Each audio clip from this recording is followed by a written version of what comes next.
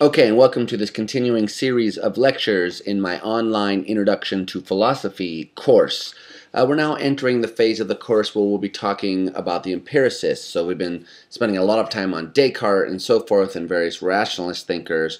Now we're going to look at what are typically known as the classical British empiricists.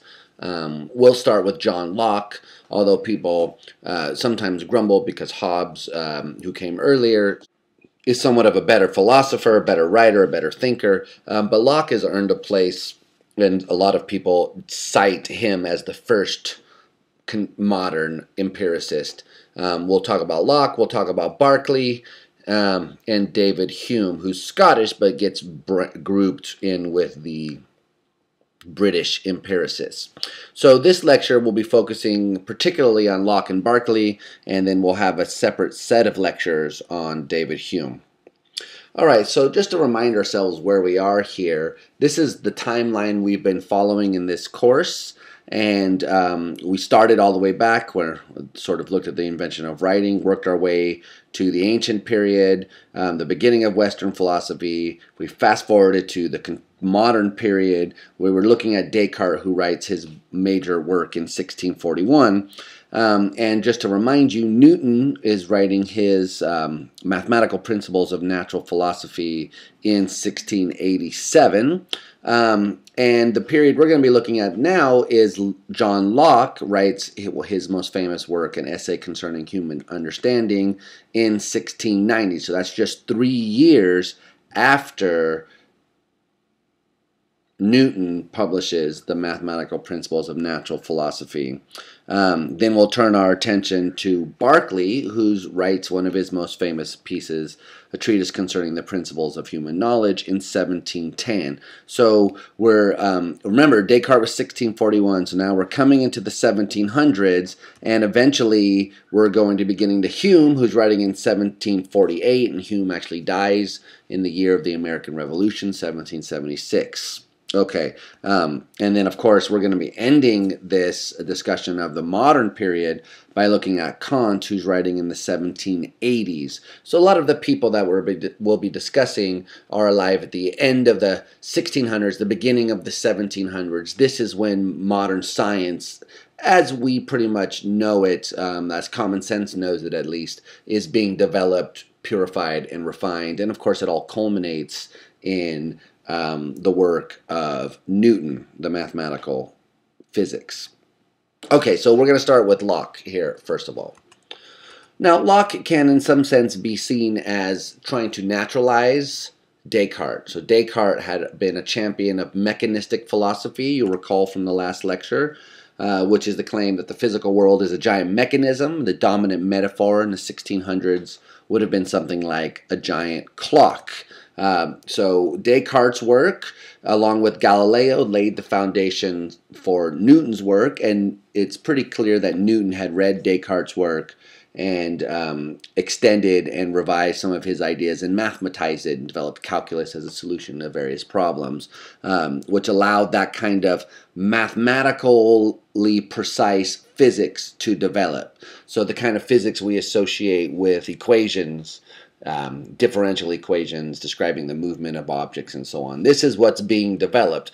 And Locke is around at the time of this development. He's very impressed by what's going on there, but he's an empiricist. He doesn't think that, like Descartes, that there are truths which can be known only by reason, and that the way you start is by first trying to figure out what can be knowable with certainty, and then extending that to give you a theory of the physical world. So Locke can be seen as holding much the same views as Descartes about the mind, with some exceptions, except some major disagreements about the nature and source of innate ideas. So whether there are any at all, we'll see that Locke is going to argue that there are not.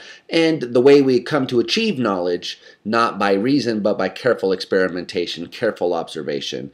That's the way Newton extracted out his laws of motion, was by looking at a lot of data that Galileo had left of how physical objects behave, accelerating at various inclines and so forth, and then extracting out of that empirical observations a mathematical description. So there's the idea that it's looking at the world, which in the first and foremost instance gives us real knowledge about the world. Okay, so as I had previously mentioned, Locke starts off in his famous work by trying to attack innate ideas. He doesn't think that there are any innate ideas. So Descartes had argued that all clear and distinct ideas are innate, and that these things are necessarily true and known directly by reason. So the first foremost idea is I think therefore I am, and then you have various mathematical concepts, logical concepts, physics, and so forth, which are also innate. So Locke develops two arguments against innate ideas. The first is that not every person agrees or has these ideas. And the second is the crux of his argument is that there's an alternative explanation, because in every case we can give a story which shows how the idea arose from experience. So that's what we're going to briefly look at, is Locke's attempt to do this. Okay, so the first argument, well, if there were innate ideas, if there really were innate ideas, then there would be universal agreement about these things. So for instance, here's something which was thought to be innate, that a thing cannot be and also not be at the same time. So something can't exist and also not exist at the very same time. Now you might think, yeah, there is universal agreement on that, right? Everybody agrees that something can't both exist and cease to exist, but it turns out that there isn't. And at the very least, you can find people who will deny these kinds of claims, whether they're from different societies, whether they're in mental institutions or whatnot. There is not universal agreement on this, and Locke cites this as a flaw in the idea that there are innate ideas.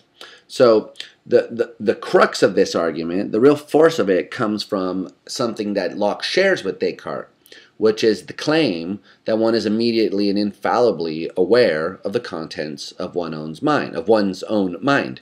So Locke and Descartes both held that if something happened in your mind, then you must be aware of it. So it's inconceivable on their view that there could be something going on in your mind which you don't know about. So the mind is something which you have immediate, unfailing access to. And if that's your view, then anything in there should be immediately apprehended by the conscious subject. So if there are these ideas in there, then they should be apprehended by these subjects, and they shouldn't disagree. But yet we do find disagreement. So now you might say, yeah, but they're crazy, or yeah, but there's something different about them. But Locke thinks that this is besides the point. So we may say that they're crazy. They think we're crazy. So which of us, who's to really say ultimately who's correct here, right? The fact of the matter is that there is not universal agreement on the existence of these facts. Now, continuing this, Locke develops another line of this kind of argument where he says, look, if there were innate ideas, then they would have to be there at birth, right? They're born in there. So even infants would have to be aware of them from the conjunction of these two claims. So you have a mind which has certain contents. You have the view that the subject has unfailing access to those contents, and so you put those together. If babies have minds and their minds are filled with these things, they should immediately come out knowing math and geometry and physics, logic and so forth. But that's not what happens at all. So Locke's main case here is what he calls infants and idiots. An idiot is an older term for a mentally deficient person. So the case here is that infants and idiots don't have these ideas. But if they're supposed to be born in each person's mind universally, this seems to refute that claim. Notice it's also an empirical argument that Locke is making here. We have empirical evidence that it's just not the case that there's universal agreement about these things, and so therefore we should reject this idea. Now, after Locke, there came to be a view which was developed by Leibniz, which is a different way of thinking about innate ideas. So what Leibniz did was to contend that the knowledge isn't in there already when you're born, but rather there's some kind of capacity or disposition to acquire it, which comes online at some stage in development. So that when you're born, you may not know 2 plus 2 equals 4 is a necessary truth. But as you develop, there's a faculty in the mind which comes online and gives you access to that necessary piece of knowledge. And this is a way of responding to Locke's claim that infants and idiots don't have this stuff, because now you can say, well, something went developmentally wrong with the idiot case, and the babies haven't developed it yet. So if we allow them this kind of time, it will eventually develop. Now, of course, the argument over whether these ideas are innate is besides the point, and one problem with this whole debate at that time was that the issue of innateness kind of is a red herring, because what Locke really wants to assert is that all knowledge comes from experience. So if it does turn out that some aspects of human reasoning are innate, there is still the question of whether that innate knowledge could have risen in response to experience. So, for instance, if you take an evolutionary view, you might think that, yeah, there's certain things that are built in there. They're built in there by evolution over a long period of time, but they're in response to the experience of ancestors. And so ultimately are the kinds of things which experience taught us. And if that's your view, then you can sort of agree that there are innate ideas, and then go on to wonder whether or not those innate ideas give us access to any necessary and universal features about reality. So it's sort of a unfortunate aspect of this debate that they got hung up talking about whether they were innate or not, and not about what the true source of those ideas were. Now, of course, there's an assumption behind all this that if the ideas are innate, then the source must be somehow direct insight or something like that. So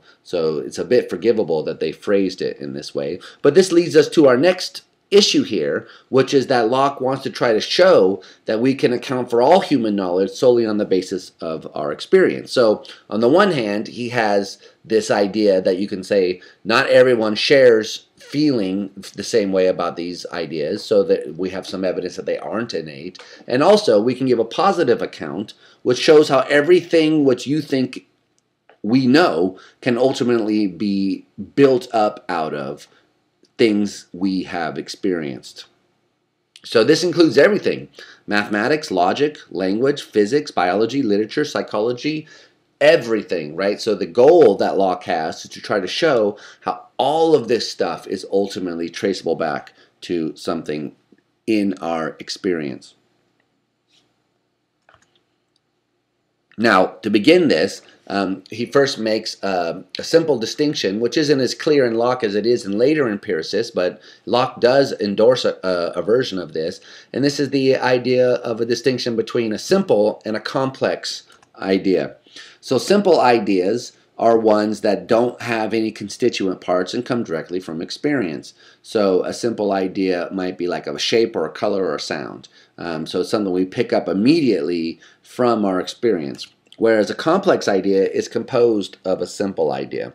So once you have these two kinds of ideas, it's easy to explain a whole wide swath of things that we normally think about. So for instance, if I want to think about a unicorn, even though there are no unicorns, I've never experienced a unicorn, I can show how my idea of a unicorn is really a complex idea, which is composed of simpler ones. Like for instance, the idea of a horse plus the idea of an animal with a horn. You combine those two things and you get the idea of a unicorn. And of course, I've had experience with horses and also with not with unicorns. I've also had experience with animals with horns.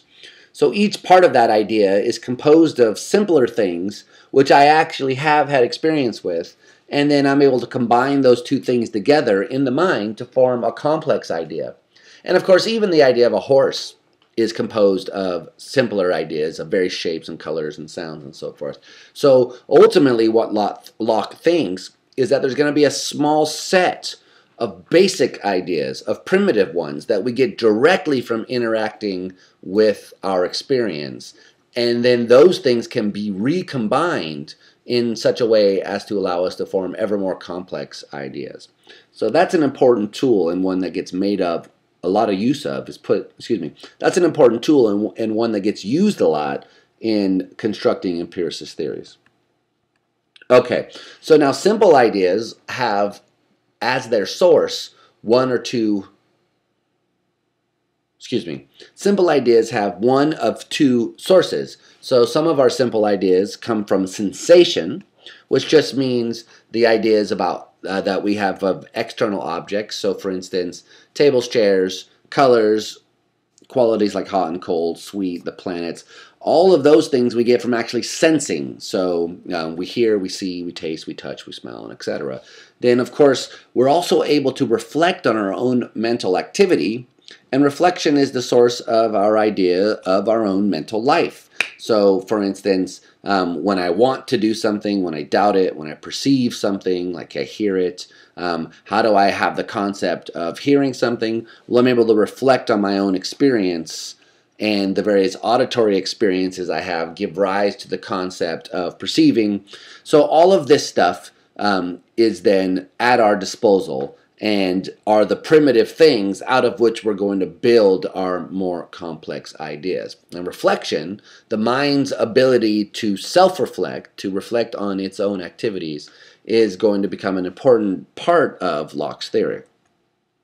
Okay, so let's go ahead and remind ourselves. Locke basically accepts Descartes' view about perception. Remember, he can be seen as trying to naturalize the theory that Descartes had, trying to take away the rationalism in innate ideas, make it an empiricist kind of view. So there's a physical world in a body, and those causally interact, and that gives rise to our experience. And notice that the colors, sounds, and shapes are in the mind of the person, not out there in the world. And this is what's usually called Locke's causal theory of perception.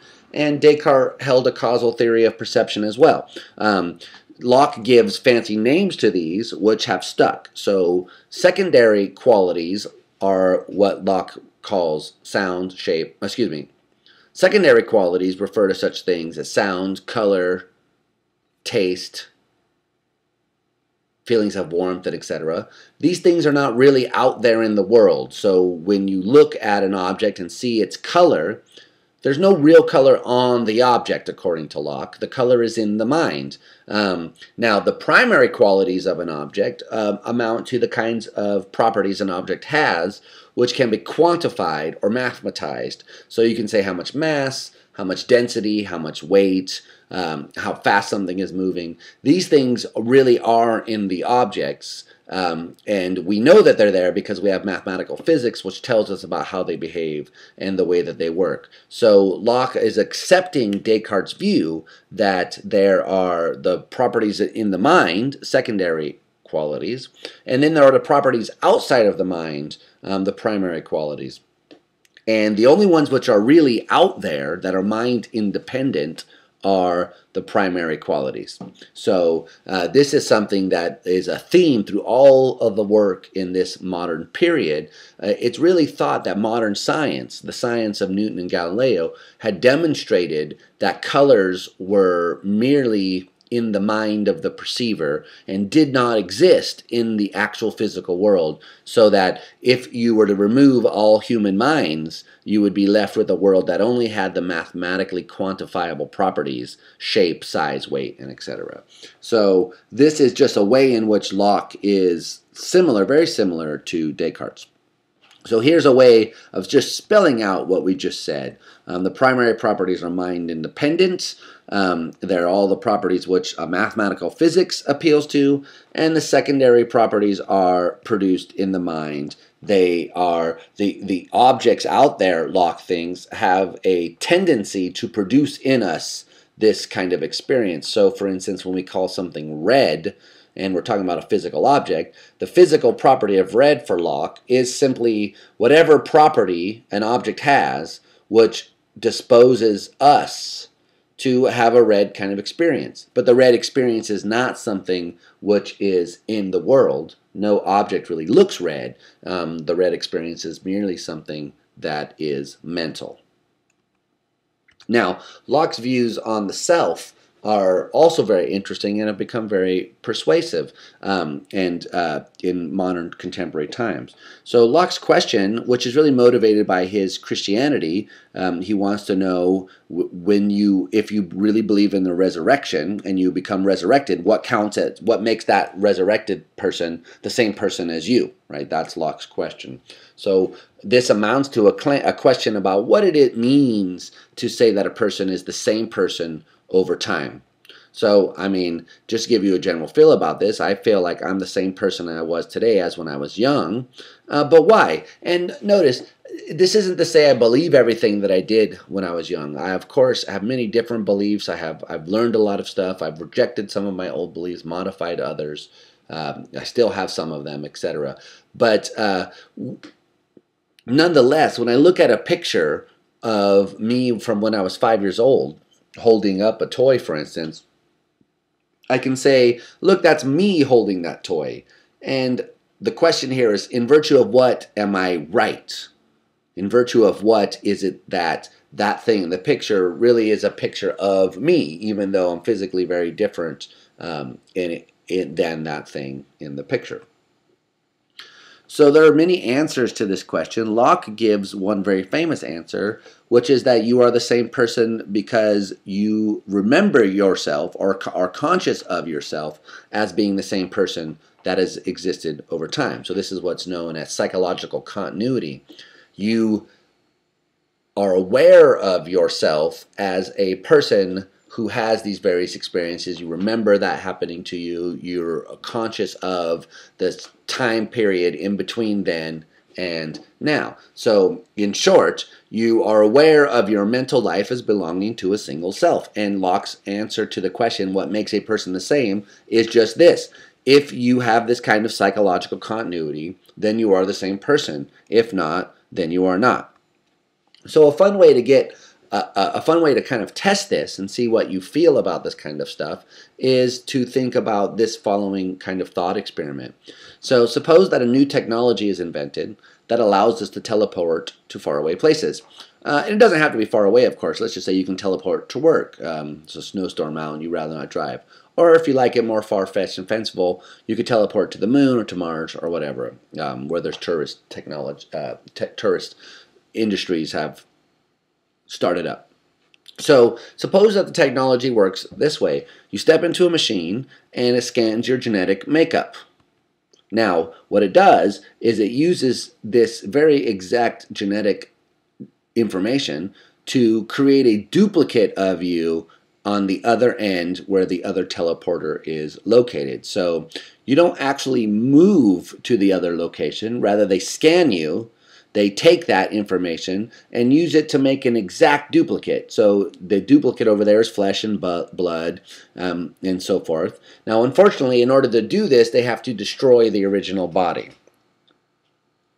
But the copy on the other side is exactly the same. It has all of the same memories, thoughts, feelings, emotions, beliefs, desires, and etc. In fact, you could imagine this as occurring very quickly, and maybe you were in the process of saying something, like maybe you're, during the course of teleporting, uttering the sentence, "I can't believe I'm going to Mars," and maybe your physical body was destroyed on Earth when you uttered the phrase, "I can't believe," and then as the duplicate is created on Mars, it would continue, "I'm going to Mars." So from the point of view of the duplicate, nothing has happened except now that they're on Mars, right? You have all the same thoughts, all the same beliefs, all the same feelings, all the same emotions.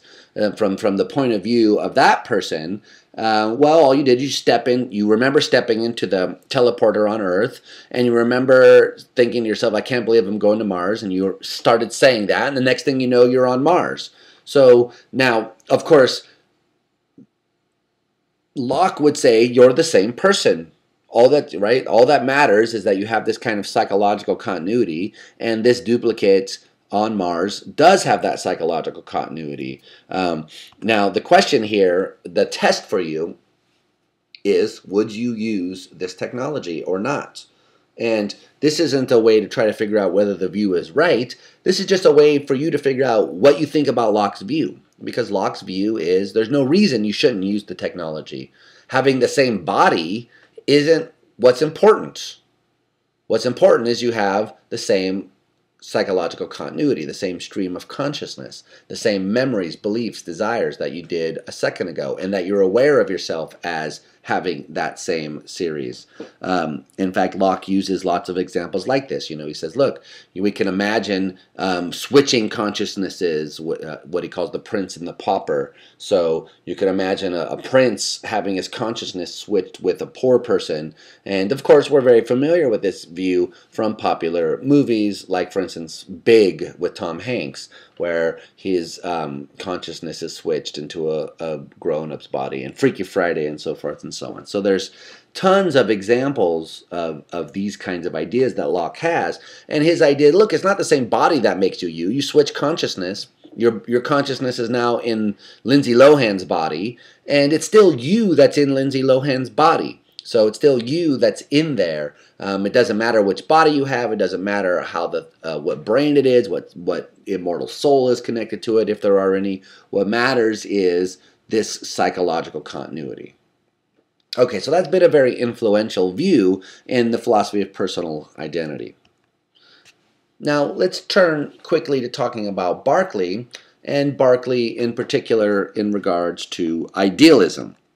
So Berkeley is an idealist, and an idealist is someone who denies that matter exists. So Berkeley thinks that the only things which exist are mental things, that everything is an experience.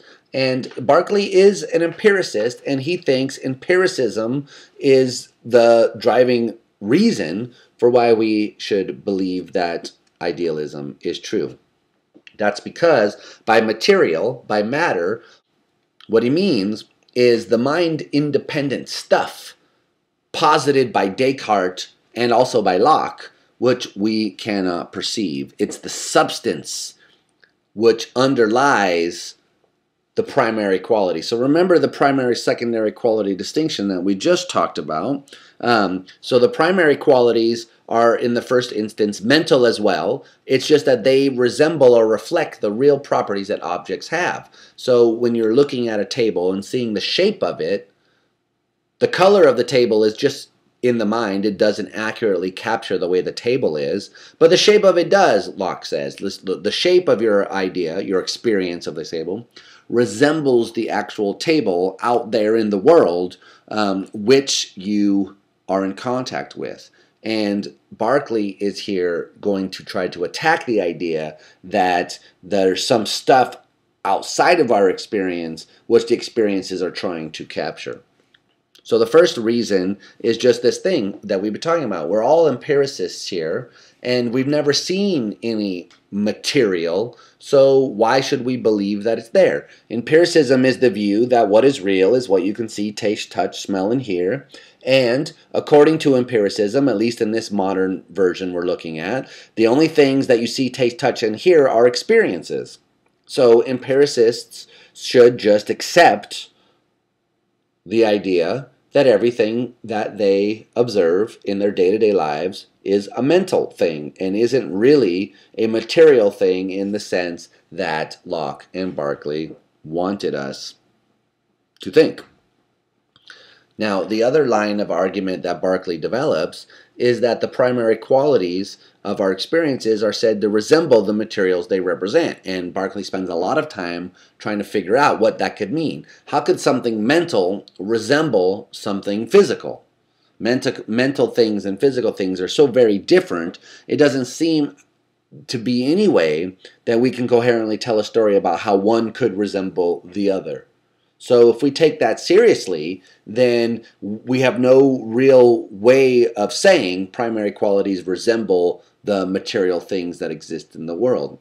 Berkeley at some point says the very concept of this material that these philosophers are talking about is incomprehensible.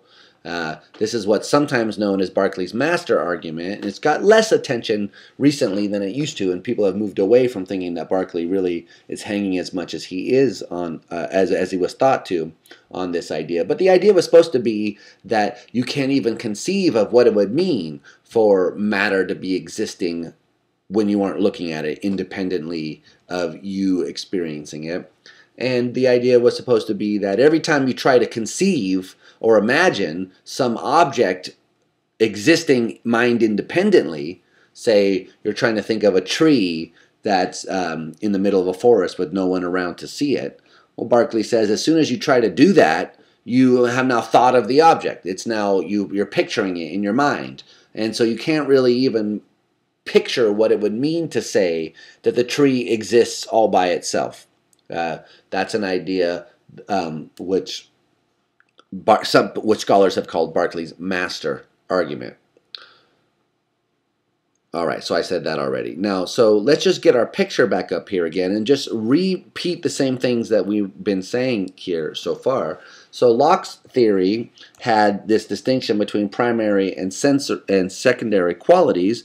And these are both properties of your experience. I have primary qualities out there just to indicate that those things are real properties of objects, and they are supposed to be the things which resemble the shapes and so on of the ideas we have. So when we're having our experience of the tree, the color of its leaves and bark are purely mental and don't accurately capture the way the tree is. The tree is not colored in any way.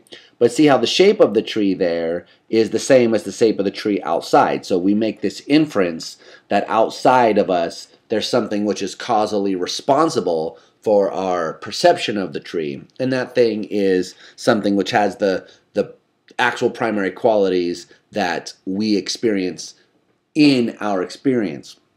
So in one way you can see Berkeley as simply pressing the empiricists on this distinction. So they've already given up the idea that the secondary qualities, those properties of our experience, accurately represent the way the world is. Right? The empiricists have already accepted that at this point. So why should we think that the primary qualities of our experience also accurately capture the world out there? Once you're prepared to say the colors aren't out there, what makes you think the shapes are? What makes you think all of these other things are? We can't ever see those objects. That was something which Berkeley is very keen on pressing Locke and his predecessors like Descartes. Locke and Descartes admit that we don't have access to these objects. What we have are representations of them. And so we can't ever really 100% verify that the objects are out there, except but through the work of God, who guarantees that we're not deceived.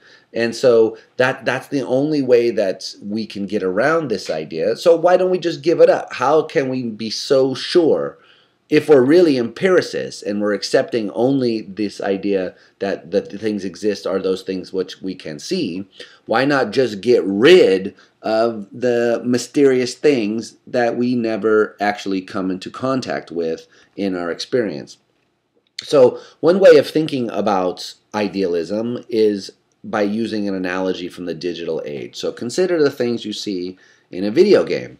So suppose you're playing The Sims, or suppose you're playing some multi-online game, massively multiplayer online game, like Second Life or World of Warcraft or anything, right? So suppose you're in the game and you walk into a room and you see a table in the room, right? So there you go into the room, you see a table. Now if you leave the room and go back into it, the same table is there.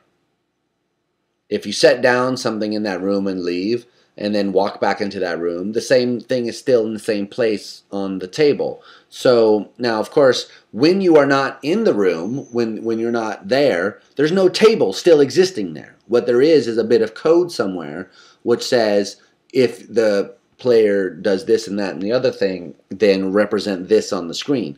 So the table only exists when it's perceived, or when you're in the room with it, when you're, if you're in a first-person kind of game, when your gaze is focused on it. When you turn to the left, the things there just simply aren't there anymore. So this is what Berkeley means when he says in Latin, esse est percipe, which means the essence of things is to be perceived. So in order to exist, Berkeley thought, an object had to be perceived. So what does this mean? So you leave the room and the table, no one's in there looking at the table. Does that mean that the table doesn't exist? Well, strictly speaking, if no one is really looking at the table, then Berkeley says that's right. The table doesn't exist. It only exists when someone is looking at it. But, Berkeley claims, God is always perceiving the physical world, and so therefore we can rest assured that the physical world is always existing. It exists because God is there in order to perceive it. And this was, Berkeley thought, a nice and clever way to try to argue for God's existence. We need an eternal observer in order to verify the fundamental nature of the physical world. So now, before I end here, I just want to say that Berkeley's views are very anti-common sense, the idea that the physical world doesn't exist and that all that exists are mental things, experiences. But in order to refute Berkeley, it's not simply enough to say, well, look, the table is over there, I can touch it. Remember, we've been over this. Everybody agrees that the experiences you have in a dream or in some matrix-like scenario aren't enough to really prove that there are tables in the room. So you can't simply say, look, Berkeley, here's a table, don't you see it? Berkeley will say, yes, of course I do, but what I see is an experience. What I'm hearing, what I feel, all those things are in the mind already. Everybody already agrees that this is the case, and this is generally because of the dreaming kind of stuff we've been talking about. So this is sometimes what's called the argument from dreaming or hallucination. In the dream, I see a table. It looks just the same as the table I see when I'm awake. There is no table in the dream. I'm only having an experience. So when I see the table when I'm awake, since they look exactly the same, what I see when I'm awake must merely be an experience as well. Everybody has accepted that view already. And so Berkeley is simply saying, look, it's the other side. It's the empiricists who think that there is more to the world than what we can experience who are violating their concerns with common sense. If your view is that the only things which exist are those things which I can see, taste, touch, smell, and hear, and you also think that you can never see, taste, touch, or hear matter, then you shouldn't think that matter exists. And that's Berkeley's point. The empiricists have no reason to believe in matter as the philosophers defined it, in other words, as being that stuff which the primary qualities are thought to be in and which we never come across in our experience. All we ever have are these properties which the objects are represented as having, and we never actually get to see the actual material stuff out there. So Berkeley's challenge is, if you're going to be an empiricist, explain why you get to believe in things that you've never seen before. And when it's put that way, it's targeted at a very specific form of empiricism which was developed at this time, and to which there's no good answer, at least not yet. And it's important that we understand this way of putting it, because it's this way of thinking about things that that Kant is going to come along and try to challenge.